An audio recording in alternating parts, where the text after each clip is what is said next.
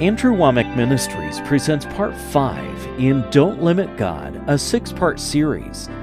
This teaching by Andrew is titled Imagination Part 1. We pray that the Word of God will come alive in your heart as you listen. Today I'm continuing to teach about Don't Limit God. I have covered a lot of material, talked about a lot of things, and now I'm entering into the last portion of this. So what I want to begin to talk about today is after the Lord finally spoke to me and showed me I was limiting Him, I understood that God doesn't just sovereignly make things happen. We have to cooperate and that we can limit God. Then I realized that I was just getting lazy. I was comfortable because we were at a place where things were working well and I wasn't stretched, and so I just didn't want to expose myself to the potential of failure. But I had to deal with the fear of failure. I had to deal with the fear of man. I had to deal with the fear of rejection, persecution, and what I talked about the last few days, I had to deal with the fear of success, because I believe that success has ruined more people than hardship ever has. So I've talked about all of those things. What I want to begin to talk about today is after I made all of these decisions and I realized I was limiting God, I overcame my complacency, my fear of rejection, punishment, my fear of success, all of these kind of things. And once I determined that, God, I'm going to take the limits off, I'm going to begin to think, then how do you do it? How do you actually implement this? There may be people who've watched every single program and you've tracked with me and you've identified with everything I've said. And so now you say, I realize I need to take the limits off God. How do I do it? Man, I'm going to say some things. There is so much to say, and I'm aware that most people do not put the importance on your imagination that the Scriptures do. We think that people who imagine things it's childish. Most people look at imagination like a fantasy. But man, the imagination is much more than a fantasy. That's one way you could use it, but that's really an inappropriate way to use it. But the Bible has a lot to say about imagination. Look at this scripture right here in Genesis chapter 6. And in verse 5 it says, And God saw that the wickedness of man was great in the earth, and that every imagination of the thoughts of his heart was only evil continually. And it repented the Lord that He had made man on the earth, and it grieved Him at His heart. And the Lord said, I will destroy man whom I have created upon the face of the earth, both man and beast, and the creeping thing, and the fowls of the air, for it repenteth me that I have made them. And that's when the Lord brought the flood. So this shows that God knows the imagination of our hearts, and He holds us accountable for what we imagine. And He actually brought judgment on people because of the imagination of their hearts. You know, in the New Testament, Jesus also reinforced this, because the Old Testament law had said, Thou shalt not commit adultery, thou shalt not steal, thou shalt not kill. But in the New Testament, in the Sermon on the Mount, Jesus came along and said, if you've lusted in your heart, you've already committed adultery. If you hate in your heart, you've already murdered. And you know what He's talking about there? He's talking about imagination. If you are thinking and longing for this in your heart, in your imagination, then you are already guilty of adultery. This shows that your imagination, and not just the actions, is important. Now again, I am not saying that what you do isn't important, but I'm saying go deeper. Your actions are just a byproduct of how you think in your heart. Proverbs 23:7 says, As he thinks in his heart, so is he. Most people want to change the so is he. They want to change the experience, but they don't want to change the way they think. But change starts with changing the way you think. I think it was Albert Einstein that said that it's a definition of insanity to do the same thing and expect different results. And yet there's a lot of people that are praying for healing, but you're thinking sick. They're praying for their marriage to be healed, but you are indulging in pornography, and you are lusting and thinking things, and you are doing things that are contrary. You know, there was a time that I went to my 40th year reunion of our high school. And anyway, I was visiting with people, and there was a girl there that we never dated or anything like that, but you know, in school we flirted with each other. And I happened to be there by myself, and so I talked to this girl, and when I went back to my hotel room, I got to thinking, what would have happened if I'd have married her instead of Jamie? And I started thinking and imagining, and I mean, it didn't take 5 seconds or 10 seconds maximum, and I thought, where is this going to lead me? There is nothing good that can come out of this, and there's a lot of bad that could come out of it. And right then I said, I'm not going there. I'm not going to think this. But I can just imagine that there are people that do things like that, and they allow themselves to start thinking, what would have happened if I'd have done this and done that? You can't be tempted with what you don't think. You have to imagine things. You have to conceive things in your heart. Let me share this passage of Scripture with you out of Isaiah chapter 26, verse 3. It's a passage that is often quoted, but I don't think that we get the full understanding of it. I'm not sure that I've got the full understanding, but boy, God has really been speaking to me through this. And it says in Isaiah chapter 26, verse 3, Thou wilt keep him in perfect peace, whose mind is stayed on thee, because he trusteth in thee. There's a lot of things that you can teach from that verse. I use this often, but I want to show you that the word mind right here is the Greek word yetzer, Y-E-T-S-E-R. Excuse me, it's not Greek, it's Hebrew. The Old Testament is written in Hebrew. It was the Hebrew word yetzer. One of the concordances that I looked up in spells it Y-E-S-E-R.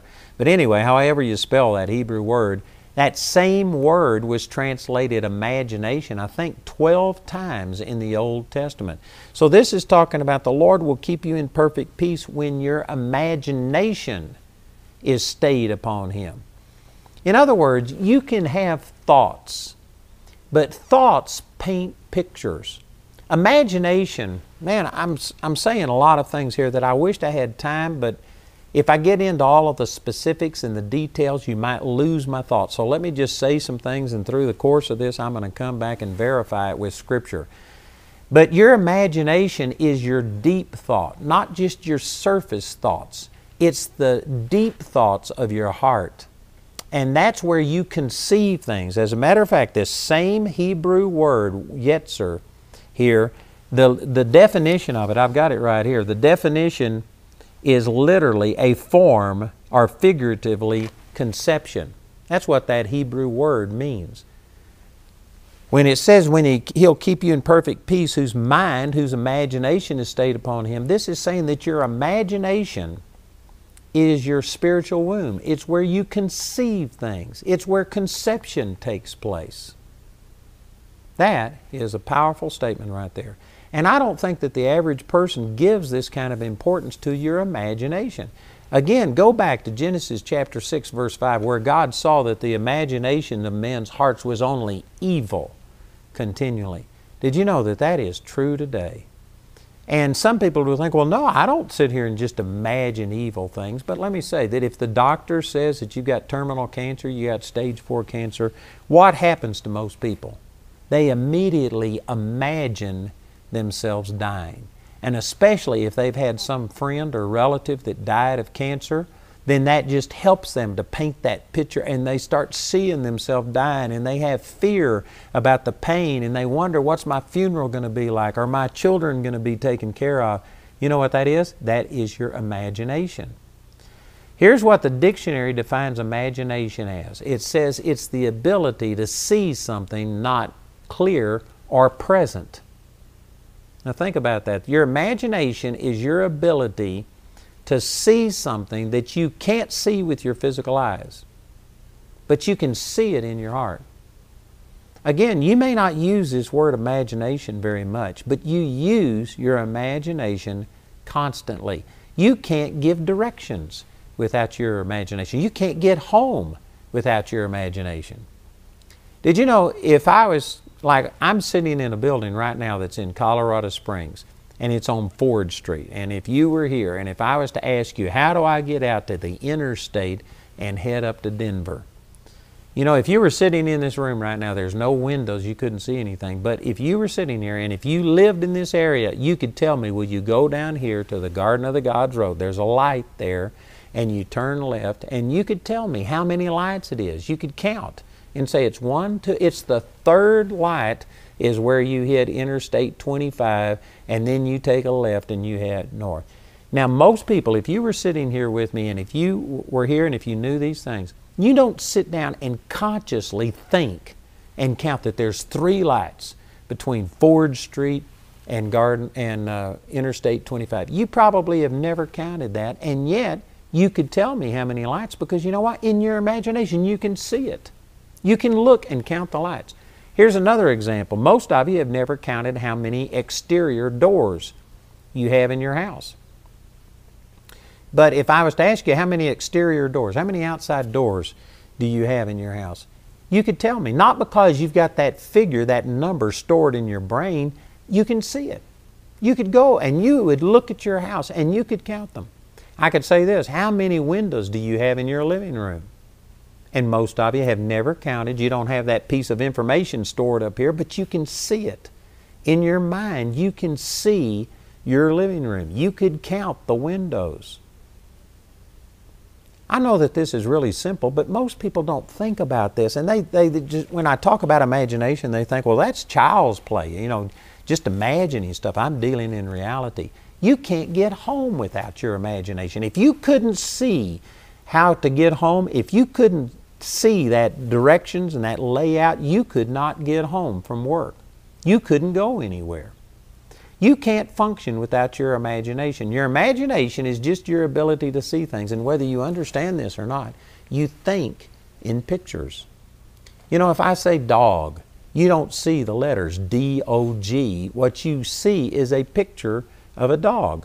And if I'm talking about a dog right now, did you know that there will be millions of different images, pictures? That's your imagination of a dog, and it's usually the one that you have. If you have a little small dog, you'll think of a small dog. If you have a big dog, you'll think of a big dog. Your image could be different based on your experience and what it is that you focused on. But did you know words paint pictures? And with my words, I could change your image. Some of you are thinking of a little tiny dog. I could say, think of a big dog, and immediately your image has to change. And then I'd say, think of a big black dog. Think of a big black dog that's mean with its teeth, you know, it's showing and it's barking at you. And with words, I could paint a picture and I can change that image on the inside. You know, here's an example that I've used often, but when I was in Vietnam, we had what we call water blivets. Because I lived on a fire support base, it was completely shut off, and the only way we could be resupplied was by helicopters, and they would bring in our water in these water blivets. Now, the average person does not understand the word blivet. I'd never heard of it until I was in Vietnam. But with my words, I can paint you a picture of what a blivet was. It was a rubber thing. They were in cylinders. They were long cylinders, and on each end they had a brass end on it, and that's where the helicopters would hook a strap to, and it would hold on to these things. And they came in 250 and 500 and 1,000 and 1,500 gallon sizes.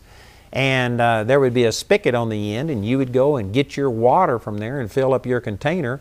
And as the water came out of the blivet, the atmospheric pressure would collapse it, and the thing would just become flat, and they'd pick it up and carry it off and bring in another one. It was black with these brass things on the end. Now, you may not have a perfect picture of that, but with my words, even if you'd never heard of a water blivet, now you have a picture, and you could retain that. But if you can't take information and put it with a picture, you'll lose it. Again, I don't think that most people have thought this way, but you think in pictures and images. If you can see something, if you can picture it in your imagination, then you can retain it.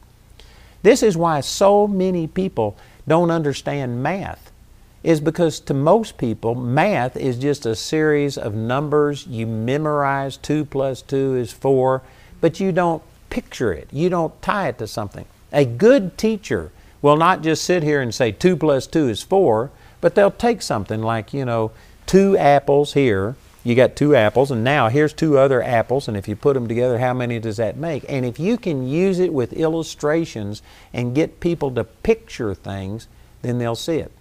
You know, I took advanced math and calculus and ratios and all of these things. And to most people, that stuff is just information, and they lose it. They just learn it enough to pass the test in school, but they don't retain it because they don't see an application.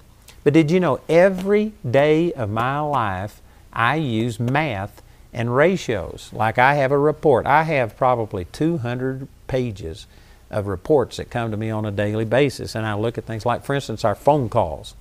And if you're only on the second day of the month, we have an average of 22 work days in each month. And so if you only have 2 days worth of telephone calls, I'll take that number of calls and I'll multiply it times 10, and I know that I'm going to have probably at least that many phone calls, and it helps me to anticipate how many people we have on our phones and all kinds of things. And so anyway, what that is a ratio. But see, most people can take that information. It means nothing unless they can see a practical use, unless they can see it, how it functions.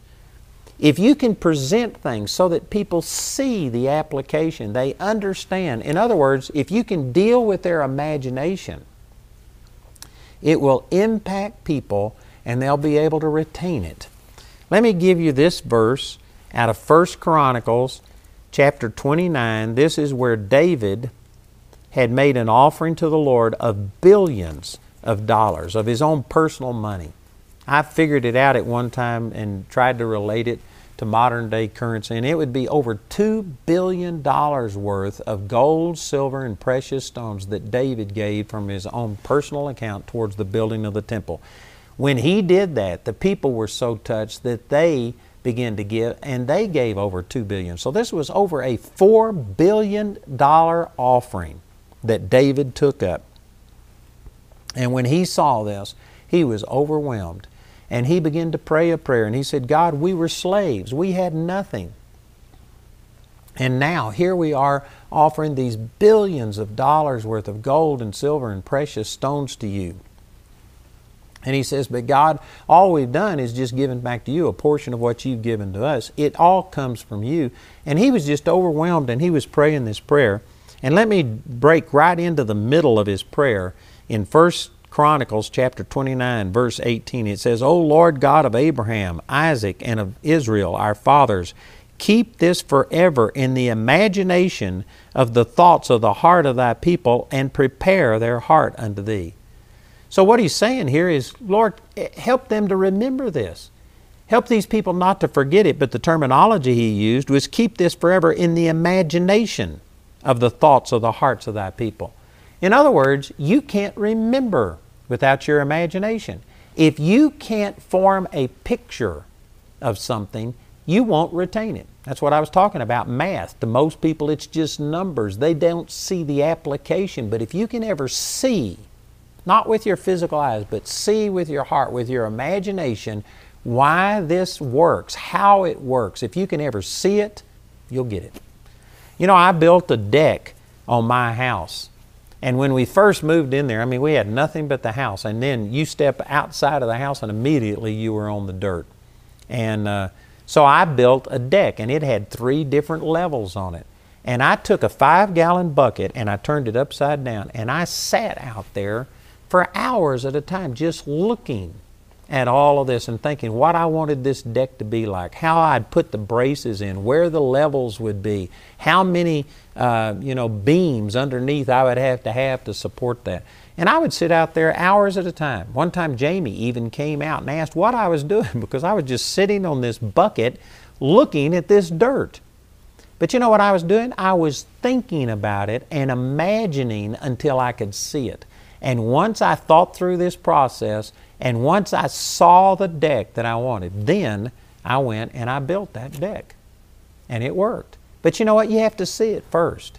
This is why we have blueprints and that you build buildings. Because again, people will do what they see. And if I tell people I want a 3,200 seat auditorium, we're in the process of building this auditorium up in Woodland Park, Colorado at our Charis Bible College. But you know what? I sat down and I told the people what I wanted. So they started drawing some things. We drew things on napkins at first, and then they put out these drawings, and we would look at these things, and make sure that we were all picturing the same thing. And I would say, no, I want it this way. And they'd change the drawing. And so finally now we have a set of plans, and we've built over $70 million worth of buildings, and it's because we all saw the same thing, and you put this on paper. The point I'm trying to make this first day, before I start talking about how you apply this and start taking the limits off of God, you've got to understand that your imagination is important. It's your spiritual womb, as that word that was translated imagination implies. It's where conception takes place. If you can't conceive it in your imagination, you can't make it happen in the physical realm. You first of all have to conceive it. Just as a child has to be conceived before it's born, you can't just pray for a child, you've got to conceive a child. Likewise, you can't just pray for a breakthrough, you've got to conceive your breakthrough. You've got to conceive your miracle, and it takes place in your imagination. Your imagination is your spiritual womb. It's where you conceive things. It's powerful. And I think that most people don't understand this. They think that for me to spend time just thinking and imagining is wasting time. No, it is very productive. Let me use this verse over in Genesis chapter 11 to show you how important your imagination is. It says that the Lord came down in verse 5 to see the city and the tower which the children of man builded. And the Lord said, Behold, the people is one, and they have all one language, and this they begin to do, and now nothing will be restrained from them which they have imagined to do. Right here it says that you imagine things. Again, I go back to Isaiah chapter 26 verse 3 where it says, The Lord will keep him in perfect peace whose mind is stayed on thee.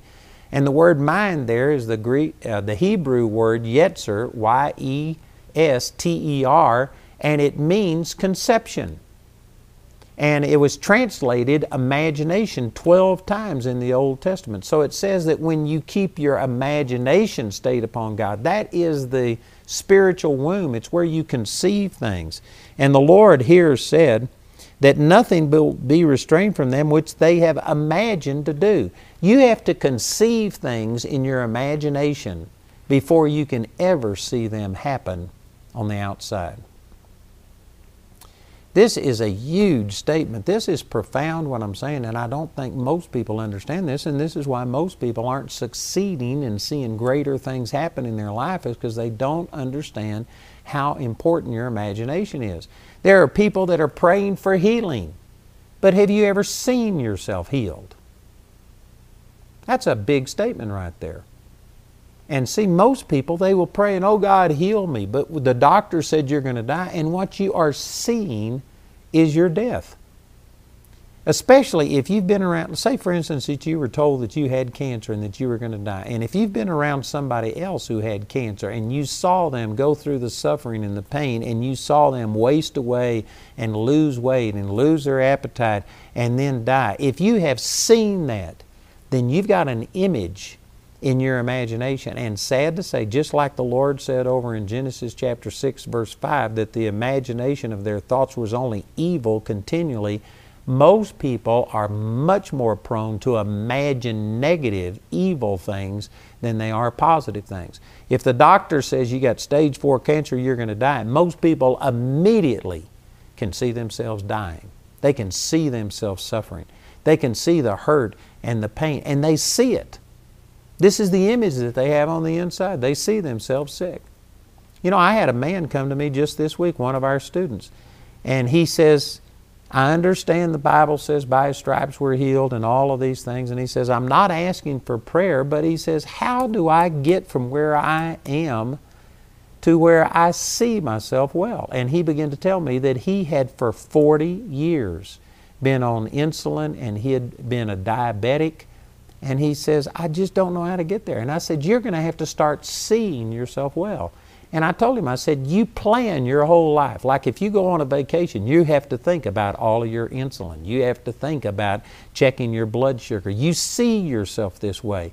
You see yourself that you can't ever be very long without eating certain things. And I said, this is the image that you have. You have an image of yourself as a diabetic. And he was affirming everything I was saying and saying, yes, that's true.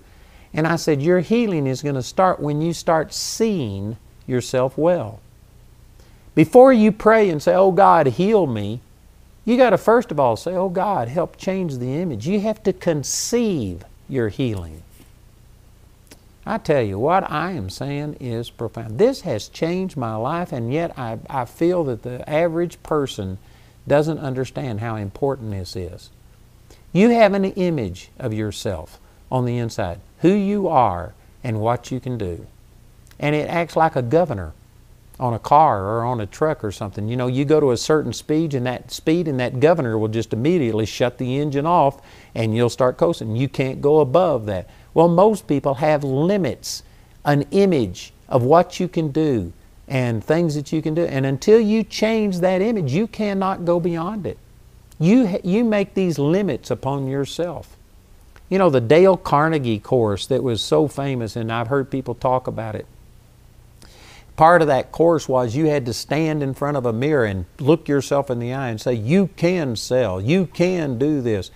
And that may have been a physical, natural, carnal way of dealing with things, but the reason that worked for so many people is because it changed the image with your words. Proverbs chapter 18 verse 21 says, death and life are in the power of the tongue. Words can paint pictures. They can change the image.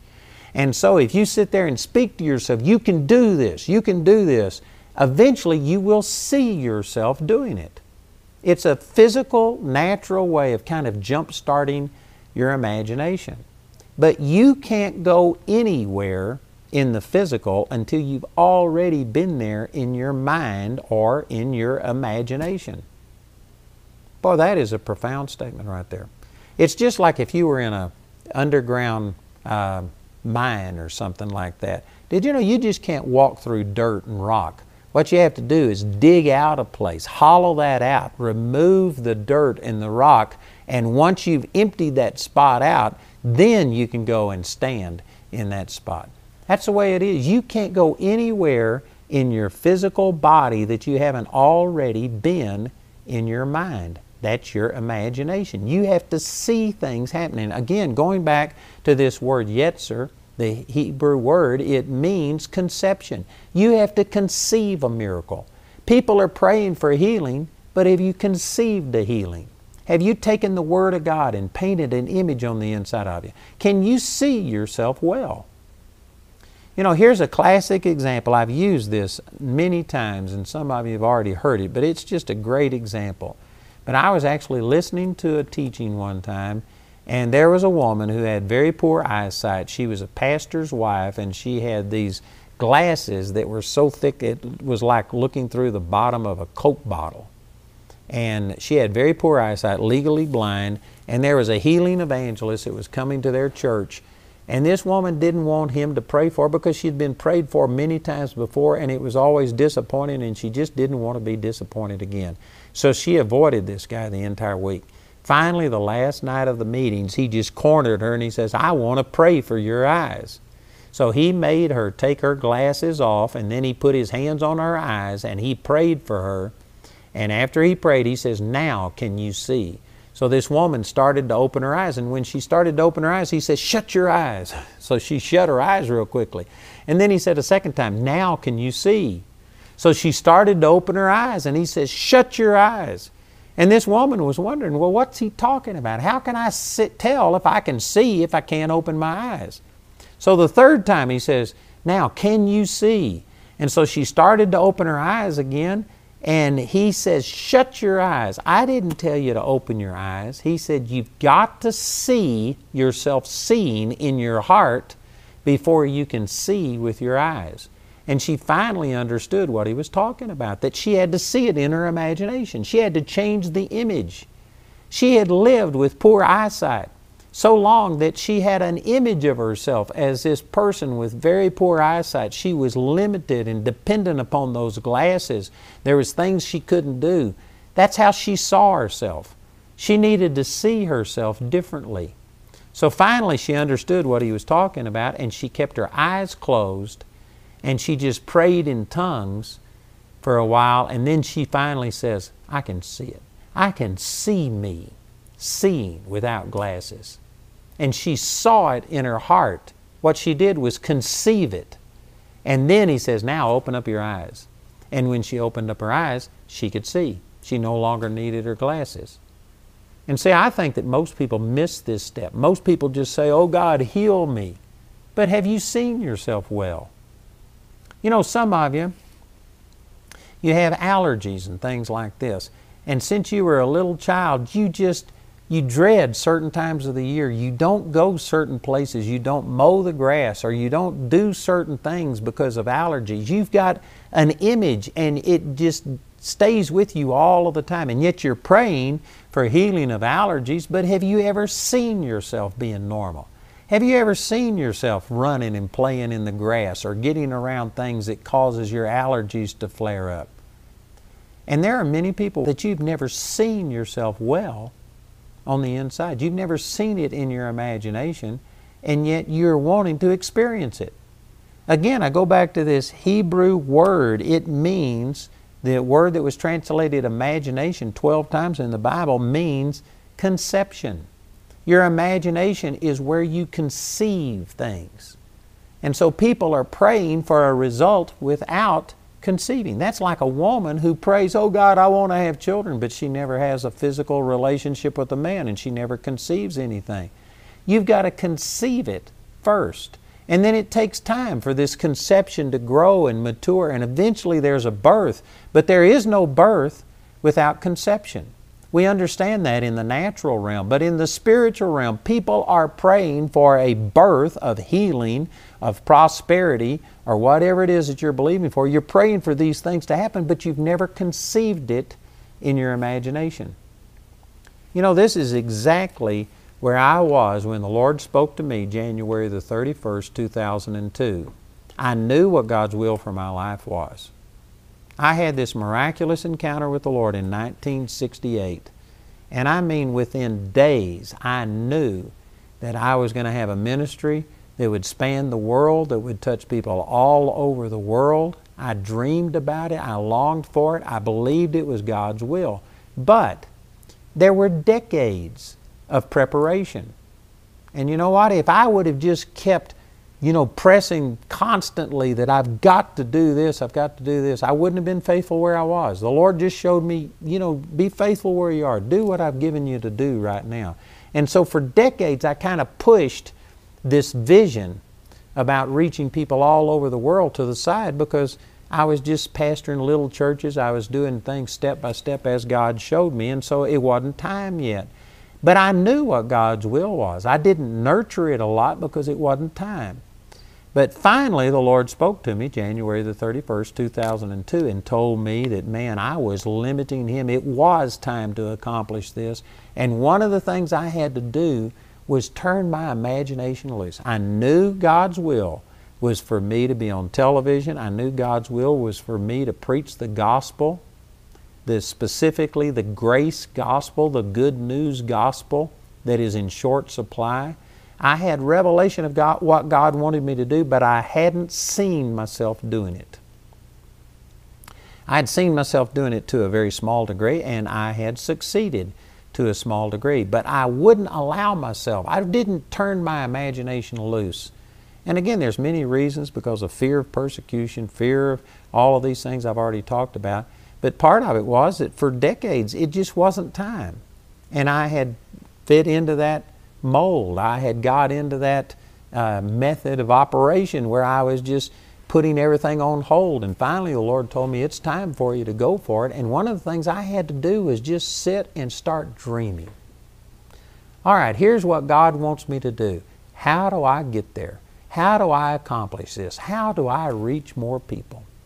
How do I accomplish what God told me to do? And I had to start spending a lot of time just dreaming, imagining things. Let me read this quote to you by T.L. Lawrence. I got this here. He's the guy that we call Lawrence of Arabia. And here's his quote. He said, "All men dream, but not equally. Those who dream by night in the dusty recesses of their minds wake up in the day to find it was vanity. But the dreamers of the day are dangerous men, for they may act their dreams with open eyes to make it possible. In other words, there are some people that, like a dream at night, and it's something that's based on foolishness or something, and it was vanity. It doesn't amount to anything. But people that can dream with their eyes open, not when they're unconscious, when they're conscious, and they can dream, they can see things with their heart that other people can't see. Those are the dangerous men, or you could say those are the productive people. And see, that's what the Lord was talking about here in Genesis chapter 11 when He came down and saw what the people were doing, and He says, now nothing will be restrained unto them which they have imagined to do. The imagination, negative imagination, carnal imagination, evil imagination was such a challenge, or it was a threat to God's plans for the human race, that He had to come down and confuse our languages. And this is where all the different languages on the earth came from, right here at the Tower of Babel. And He did it because if He didn't do it, they would be able to accomplish anything they could imagine. This really puts a huge importance on your imagination. Your imagination is where you conceive things. And sad to say, our world today is constantly trying to put down your imagination. The very first thing, if you go to a doctor, he's saying, now don't get your hopes up. He will give you the worst case scenario. And there's many reasons for that, but one of the reasons is because of litigation, because of liability. If a doctor didn't tell you what the potential problem was, and then a person goes ahead and dies or something, you could come back and sue the doctor. But if the doctor paints the worst case scenario and deals with it, at least he told you. And so for liability issues, they will sit there and tell you the worst case and tell you not to get your hopes up. But the very thing you should do is get your hopes up. Man, if you just take the worst case scenario, and if you see yourself dying, if you see this thing destroying, that's the worst thing that can happen. You need to have a positive imagination. But our world system will just constantly try and get you to sink to the lowest level, to expect virtually nothing. There are people that have been disappointed, and that is so hurtful to them, as it says over in Proverbs chapter 13, I believe it's verse 12, hope deferred makes the heart sick, but when the desire comes, it's like a tree of life. And because people don't enjoy having your hopes dashed, you don't enjoy this sick feeling when something you've been believing for doesn't come to pass. There's some people that go through life just trying to never hope anything. They aren't shooting at anything. They don't want to expose themselves to dreaming something bigger because they might be disappointed. And so there are many people that go through life just constantly trying to not get their hopes up, not to believe for anything. But I'm telling you, if you are going to make an impact, you need to get your hopes up. You need to start using your imagination in a powerful way. Here in Genesis chapter 11, the imagination was so powerful that it threatened God's plans for the human race, and He had to do something to limit our ability to communicate and inspire each other with our imagination. Now just think about this. If something threatened God's plans, that must be pretty powerful.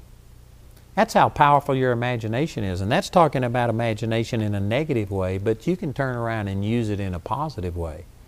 I tell you, if you can dream it, if you can see it on the inside, you can see it happen on the outside. And I don't think that the average person thinks that way. They don't even understand what imagination is. Many people think imagination is childish, that children have an imagination. You know, I heard a guy, Roland, that runs the Colorado Springs Christian School. He came and spoke at our Bible college, and one of our speakers had been speaking along these same things. And Roland got up, and since he deals with children all the time, he gave an illustration to where he asked, you know, I forgot the age now, but they were young people, like 4 or 5-year-olds or something like that. How many of you are artists? How many of you can draw? And did you know 100% of the hands went up, and they all believed that they could draw. And then he asked the exact same question to high school students. How many of you can draw? And there was just 2 or 3. You know what? When people are young, they just imagine they can do anything. And he said that by looking at their drawings, they couldn't all draw, but they imagined they could. And if that imagination would have been nurtured, that many more of them, if not all of them, might have been able to draw. But see, through the years, you draw something and somebody criticizes it, and man, it affects you, and you just limit, and you start putting limits on it. And again, I'm aware that certain people have certain talents and abilities, but I'm saying that we are, children just believe that they can do anything. They have this vivid imagination, but as you become adults, most people just, in a sense, discard their imagination, or they think they do. The truth is, you still use your imagination constantly. You know, I took a tour to Israel one time, and I was the tour guide, and there was about 40-something people on this tour. And anyway, we were on a bus, and I remember driving through the valley of Elah, where David fought Goliath. And at that time, this has been 20 or something years ago, I don't know exactly how it is now, but at that time there was basically nothing there. And there were these hills that were round about this valley, and they were miles apart from each other, just exactly the way that the Bible describes it. And so we drove there, and the bus driver stopped on the side of the road and said, "This is where David fought Goliath. Does anybody want to get out?" And it was a hot day. People were enjoying the air conditioning in the bus. Nobody wanted to get out except me. But man, I got out, and I walked way out there, and I walked down to this little stream that flowed through, and I picked up 5 smooth stones, just like what David did in 1 Samuel chapter 17. And I stood there, and I looked around, and I imagined what it would have been like for David to be in that exact same spot and pick up those 5 stones and go fight Goliath with hundreds of thousands of people on these mountains round about. I was imagining. I couldn't see any of these things, but the Word of God had given me a report, and I just imagined it. And I mean, it made that come alive. And did you know that people were on this tour? Many of you, I'm sure, have been to the land of Israel. And one of the common comments that I hear often when people are advertising it, it says it makes the Bible come alive. And people go over there and they have these epiphanies. They have these experiences with the Lord where the Lord touches them. And some of the people that were on my tour were saying there's just an anointing on this place that we've never seen before. The Bible is so real. God is so real here. Did you know what is actually happening? I don't believe that there is an anointing on the land of Israel more than there is here in Colorado or any place, wherever you are. And I know some people are offended by this. I don't mean to be offensive. I'm just saying, I think that what makes the Bible come alive when you go to Israel is the fact that these things you've read about and you've got information, but you haven't meditated on it until it forms a picture. It hasn't affected your imagination. But when you go there and when you see it, all of a sudden you can picture the things that the Bible is saying, and the Bible just comes alive.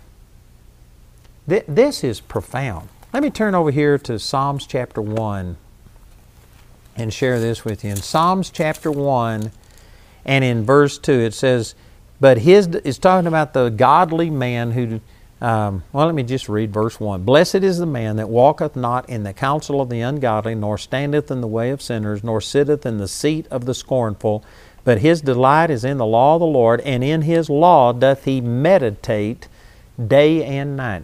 This word meditate in the Hebrew is the exact same word that is used in chapter 2, verse 1, where it says, why do the heathen rage and the people imagine a vain thing? It's the exact same word. So by putting this together, when it says that in his law doth he meditate day and night, it's talking about in his law he imagines. He takes the Word of God and meditates on it until it sparks his imagination. This is what I was saying about when you tour the Holy Land. The reason things just come alive, the Bible becomes so real, is because you've read about David fighting Goliath, and you may know some of the details, but when you go there, when you see it, it helps your imagination. And this is where everything happens. As I've already said in Isaiah chapter 26 verse 3, the word that was translated mind there was also translated imagination. And that Hebrew word means conception. It's where you conceive things.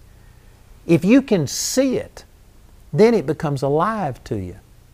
You know, there's been times that I've been trying to think about, God, how do I do something? And I'm just praying and I'm meditating on it, and all of a sudden I see. It's not that I saw with my eyes, but I saw in my heart what God wants me to do. I may not have all of the details, but once I see it on the inside, I've got it. I've got it. You know, building these buildings that we're building over $70 million worth of buildings in the last 5.5 years, debt-free. I had to sit down and see those buildings first. I had to meditate and see things. And I remember traveling over in Germany, and I saw an auditorium that I ministered in over there, and I thought, this is what I've been looking at. It was vague to me. I didn't have a clear picture, but when I saw that auditorium in Karlsruhe, I thought, this is what I've been wanting. And it fit the vision that I had on the inside, and it helped my imagination to see it clearer. And so our auditorium that we're building isn't exactly like that, but it was inspired by that, and it helped me to see things. You know, this is why when you're designing a house and stuff, people will go look at magazines and they'll look, and what it does, it helps your imagination. You have to see things on the inside before you see things on the outside. And people somehow or another have missed this. But this is what meditation is.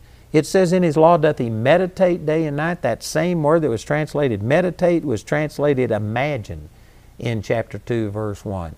You cannot meditate without imagining. I remember when I was a kid, still living at home before I got married, and I was reading about David fighting Goliath, and I turned to a commentary, and the commentary, most of them say that Goliath was like 9 foot 6 inches tall. So what I did was go out on a tree, and I measured where 9 foot 6 inches was, and then I bent down, because most commentators believe that David was probably around 5 feet tall, and I'm taller than that, so I stooped down so that I could get his perspective and looked up at that. And you know what I was doing?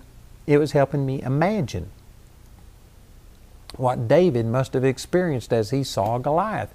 And because, see, this is the way I study the Bible. I don't just read scriptures and store information and quote verses, but I will take what the Word says and then I'll imagine. I'll meditate on it until it paints a picture on the inside of me.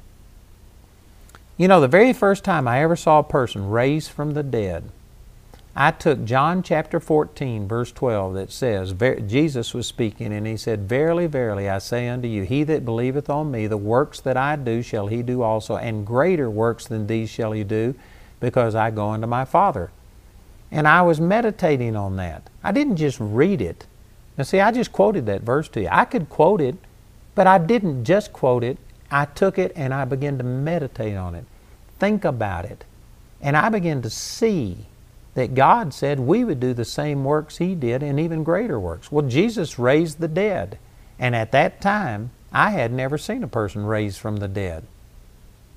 And so I said He promised that the same things He did we would do. And then over in Matthew chapter 10 verse 8 He says, Go heal the sick, cleanse the lepers, raise the dead, cast out devils. It's a command to do it.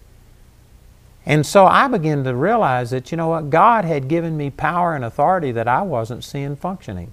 So I began to start meditating on raising the dead. I took every instance in the Bible where a person had been raised from the dead. And again, you know, when Jesus rose from the dead, it says many came out of the graves and walked in the city. I'm not including that because it's not a specific instance, it's just a passing mention. But if you just look at the people that were raised from the dead, there were 8 people in the Bible that were raised from the dead, starting in 1 Kings chapter 17. And I took all of these instances out of their context and just put them on my computer. At the time, it was just a legal pad, and I began to write these things down. And I would take those verses and I would meditate on it until I got totally familiar with the facts. And then, after I had the stories and I felt like I understood them completely, I went even further than that, and I began to imagine what it was like for Elijah to stretch Himself upon the child and put His hands upon his hands and His mouth upon his mouth and His body upon his body and pray for him and feel his flesh wax warm. And I know some of you are going to think I'm weird, but I think you're weird not to use your imagination. I not only saw Elijah doing this, I saw me doing it. I remember getting on a bed and imagining that there was a body there and that I was going through this, and I imagined it. And then I imagined myself being like Elisha and raising the Shunammite widow woman's son from the dead. And I imagined myself being like Jesus, speaking to Lazarus and with a loud voice. I got all of the details, and then I would not only see Jesus doing this, I would see me doing it. I would see me standing in front of that grave and calling forth somebody from the dead, out of the tomb, who had been dead for 4 days. And I spent months doing this, and I would imagine it and focus on it. And it got to where I was so focused on it that when I slept at night, in my dreams, I would raise 20 or 30 people a night from the dead. It was a focus, and it got so real that even in my subconscious, I was thinking about this. And then, all of a sudden, a person died. And I spoke to him and saw him raised from the dead. And some people don't connect these things, and they think, well, that was just an individual instance. No, I had to conceive it.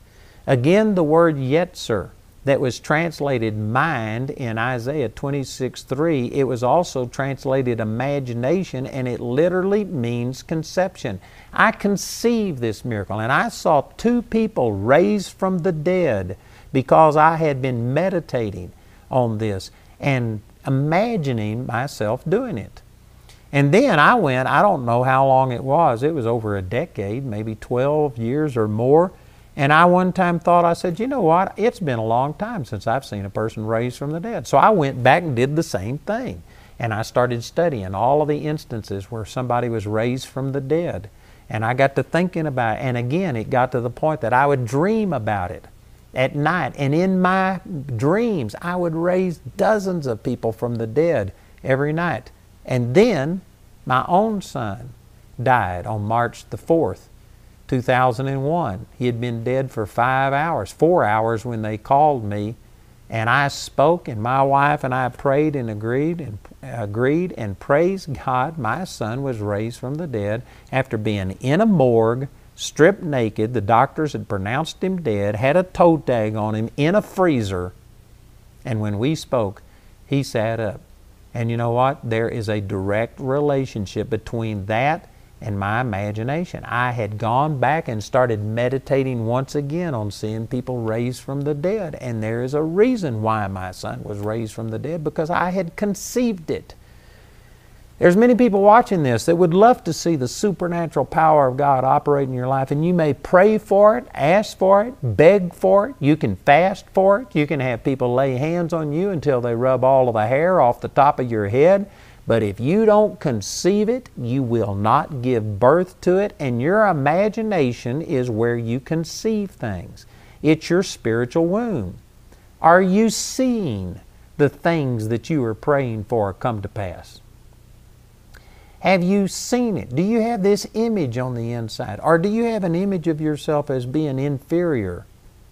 You know, this is also a part of this whole thing that I've been sharing. January the 31st, 2002, when the Lord told me I had limited Him through my small thinking, one of the things that had happened, I had never seen myself reaching people worldwide. I hadn't seen myself as being a leader. Now, I had information. If you would have asked me what God's will for my life was, I could have told you that someday I'm going to make a worldwide impact. And again, I wished I had more time to explain this. I know that there's people that are going to question my motives. I am not bragging on myself. I'm saying that God told me I was going to reach people all over the world. I have known that for 50 years, but I didn't see myself doing it. I knew it was God's will. I knew that that's what He wanted. I was moving that direction incrementally, step by step. But in 2002, the Lord showed me I was really hindering Him, and I hadn't let myself, I hadn't allowed myself to see me really making the impact that I know God wanted me to do. And you know what? I still deal with this today. We're celebrating 50 years now of ministry, and we've just had some people come in and give me congratulations and stuff, and I'm just shocked. I'm shocked that these people even knew who I was. It's hard for me to see myself in the position that God really has put me in. I'm just being candid with you. I know that there's people that'll criticize me over it and stuff like that, but I'm just being honest with you. I was used to being rejected. I was used to being passed over. But you know what? It's hard for me to get used to people accepting me and stuff. And I have to change the images on the inside. You cannot do what you haven't seen yourself doing. And back in 2002, I had not seen myself succeeding. I think I already gave this example, so I'm not going to go into the detail, but Lynn and Kathy Mink interviewed me on a radio program, and they just were talking about how I had touched their life and impacted them, and it shocked me. And so when we went out to eat afterwards, I said something to them about, I'm just surprised that God used me to touch your life 20 years ago. And they got on my case, in a sense, saying, what's wrong with you? You've been on radio all over the United States for 20, 30 years, and you're surprised that somebody was listening? And you know what? I just had never allowed myself to think that way. I was doing what God told me to do, but because of a fear of pride and a fear of what it would do to me and stuff, I just had never allowed myself to see that I was making this impact, and because of it, I could not make a greater impact until I saw myself doing it. And many of you, that image has been skewed. It's not a correct image because you've had people criticize you, you've had people come out against you, you've had failures in your life, maybe you've been fired from jobs, maybe you've lost a marriage, maybe you've had things happen, and because of it, it has changed your image from how God sees you and what God wants you to do, and you are limiting Him because somebody else has said you'd never amount to anything, and you have accepted those words and allowed those words to paint a picture on the inside of you, and it's limiting what God can do in your life. You are going to have to change that image. You're going to have to go, what is it that God has called you to do? Like if it's like I was sharing today, if you believe that God told you the same works that He did, you will do also. So therefore you need to see the sick healed. You need to see the blind eyes open, deaf ears open. You need to see the dead raised. If you don't take those truths and meditate on it until you see yourself doing it on the inside, before you ever see it on the outside, if you don't allow yourself to go there and see yourself laying hands on the sick and recovering, if you don't see yourself prospering financially, you'll never do it. You've got to see yourself. And getting around people who are, increasing their imagination and increasing what they're believing for, it's contagious. It'll rub off on you.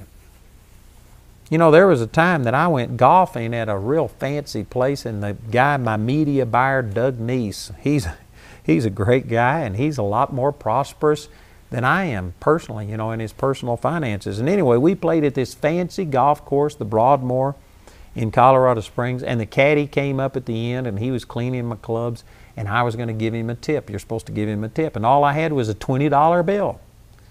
So anyway, I leaned over to Doug and I said, hey, if you got change for a 20, I was going to give the caddy a $5 bill. If you got change? And he just looked at me and he says, I'll take care of it. And he went around and gave every one of the caddies a $20 bill. Made me feel so small, so cheap, and I realized that, you know what? I had an image on the inside of me that was cheap. So you got to change that image. Instead of being cheap, instead of always buying the cheapest thing's not always the best thing. Many of us were raised with a poverty mentality, and yet you're trying to believe for prosperity. Have you ever seen yourself prosperous? You have to see it on the inside before you can see it on the outside. You have to conceive a miracle before you can birth a miracle. Let me give you an example of this. Here in Mark chapter 6, is where there was thousands of people coming to hear Jesus. They had been with Him all day long. And the disciples of Jesus came to him in Mark chapter 6, verse 36, and they said to Jesus, "Send them away that they may go into the country round about and into the villages and buy themselves bread, for they have nothing to eat." He answered and said unto them, "Give ye them to eat." And they said unto him, "Shall we go and buy 200 penny worth of bread and give them to eat?" You know what they were doing? They were given a command, you give them something to eat, and immediately they limited God to what their physical resources were. That would be like me pulling my wallet out of my pocket and saying, man, this would cost, a penny was a day's wage. So 200 penny worth would be, are we supposed to spend 200 days' wage on feeding this multitude? They limited God because they only looked at their own resources. What they should have done was recognize that they had God right there in their presence, and He was limitless. And He could supply their needs some way beyond just their physical, financial ability. See, with me, this was a thing. I knew that God wanted me to have a worldwide ministry to reach people all over the world, to be touching many, many more people than what I was doing.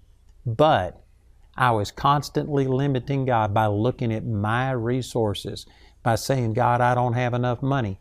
And when I had this experience with the Lord on January the 31st, 2002, one of the first things I did, I said, God, I am not going to limit you by looking at what I have the resources to do. I'm going to believe that you can provide me with extra. And so one of the things I began to do was just sit back and start daydreaming, is what some people would call it, but based on Scripture, I would start using my imagination. What would I do if money was no object? Well, I can guarantee you some of the first things I thought, I'd go on more television stations, I'd reach more people. There's lots of people that would receive what God has to say through me if I could just reach them. And so I began to start adding radio stations, television stations. I began to start doing things. Then the Lord spoke to me about building a Bible college campus. And did you know my first reaction, again, most of us have been taught how to limit God, and you've got to be realistic and don't just dream of all of these things. I sat down and I took the limits off and I said, what do I have in my heart? If money wasn't an object, what is it that I want to do? And I sat down and started talking to these architects, and we designed buildings.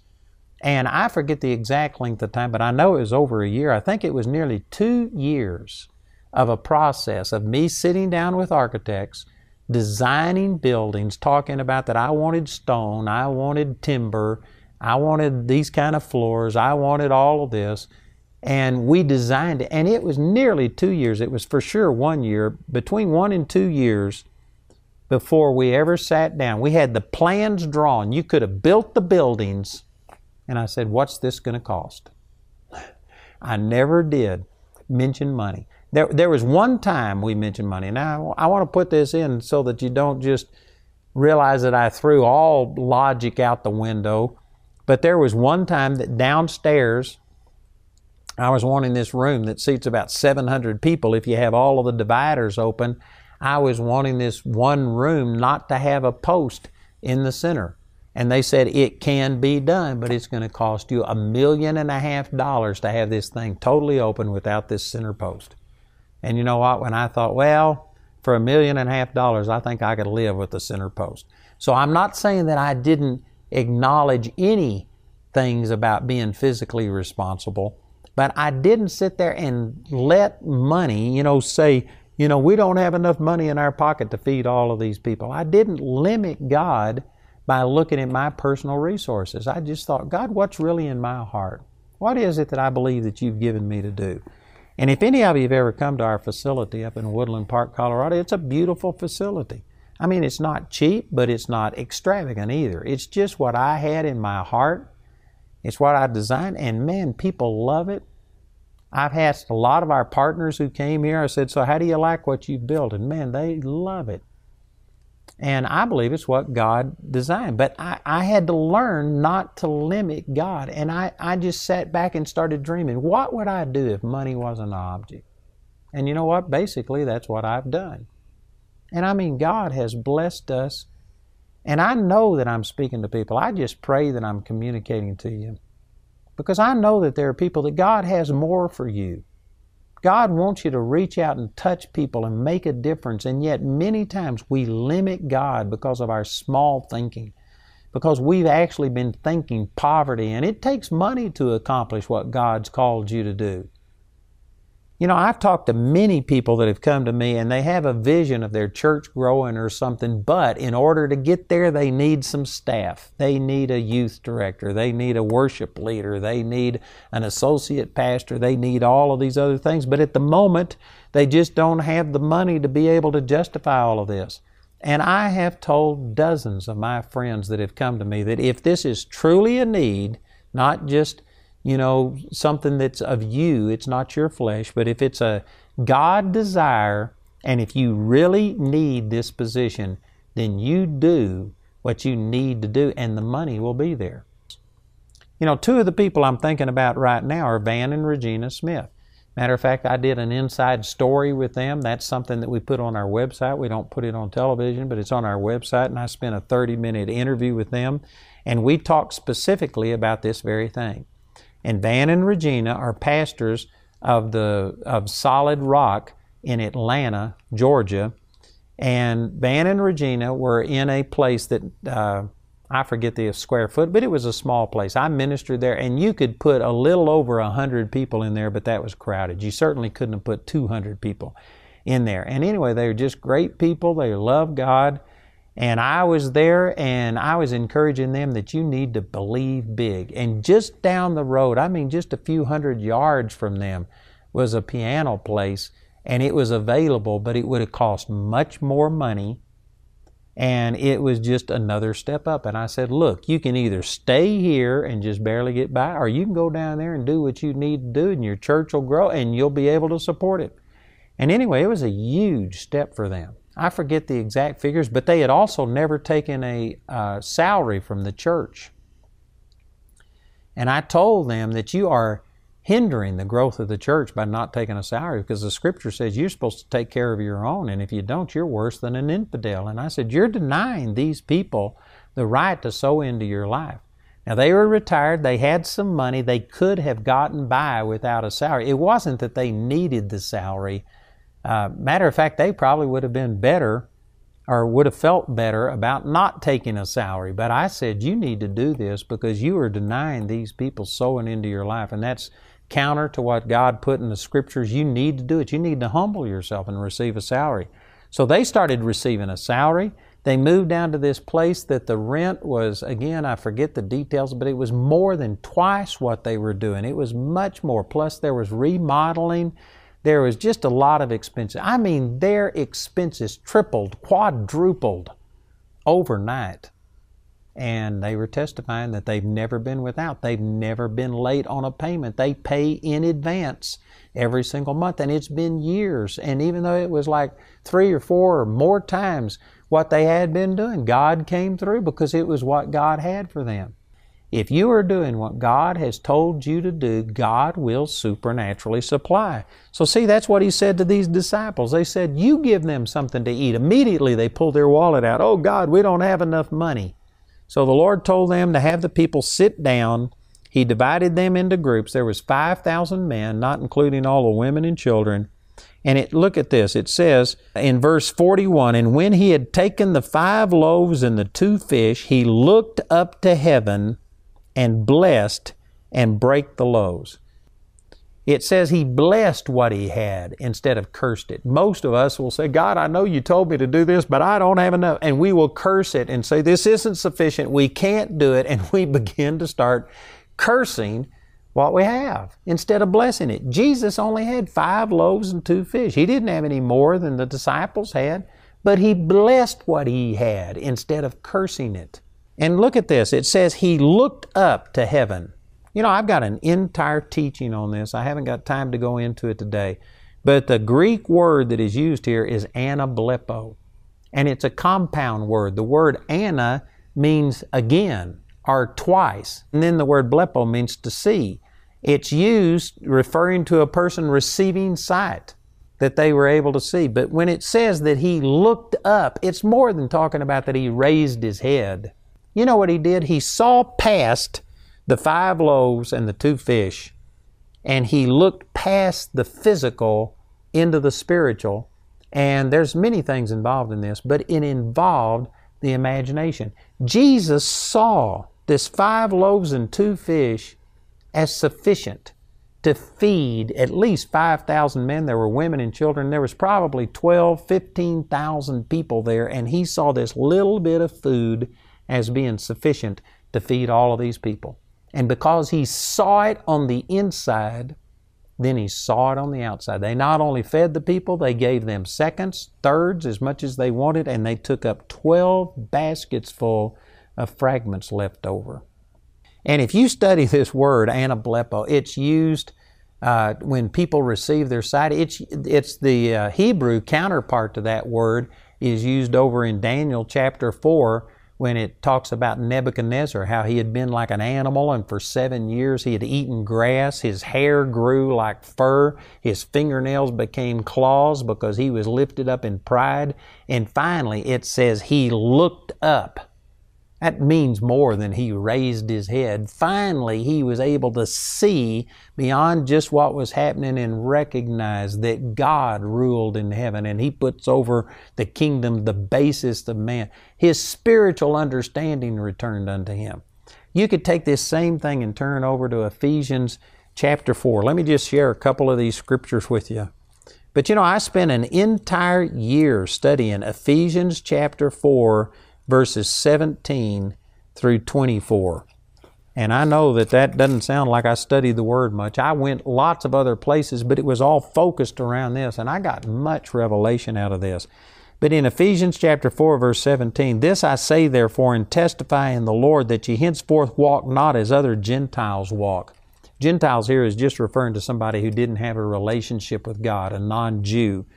And he says, don't walk like them in the vanity of their mind. The word vanity here, the Greek word, means the inutility and transientness. Inutility just means you aren't using the sense that God gave you, and transientness means you aren't focused. You aren't fixed in one place. You're just everywhere. You're a multitasker. You're doing all of this stuff. Paul said, "This one thing I do," Philippians chapter 3. That was the secret to his success. All you've got to do to kill a man's vision is give him 2. You got to be focused on things. So this saying, don't be like the Gentiles that don't use their mind, that aren't focused on what their purpose is. They're occupied with all of this other stuff that dilutes their power. And then in the next verse, he says, having the understanding darkened. Did you know that the exact word for understanding here was also translated imagination? I believe it was in Luke chapter 1, verse 51, where Zacharias was talking about that God has scattered the wicked in the imagination of their hearts and things like this. The same word was translated imagination that was translated understanding. So it says, having the understanding darkened. And this Greek word is dianoia, and it means deep thought. Not just surface thought, but deep thought. Your imagination is when you take truths, thoughts, but then you meditate upon them. Boy, if you missed what I was teaching out of Psalms 1:2 and 2:1, the same word that was translated meditate in Psalms 1:2 was also translated imagination in Psalms 2:1. So to meditate is to use your imagination, your deep thought. You let something sink down on the inside of you until it captivates you and it paints a picture. And you see it. You see yourself doing this. Sadly, most of us have seen ourselves cursed. We've seen ourselves a failure. We see ourselves with all these limits on us. If you are going to fulfill God's will, if you're going to take the limits off God, you are going to have to start imagining yourself successful. You're going to have to imagine yourself doing what God has called you to do. If you own a business, don't imagine that business struggling and failing, even if it is. I'm not denying that things happen in the natural, but go beyond that like Jesus did. Lift up your eyes Anablepo, look beyond what's in your hands and see it the way that God wants it to be.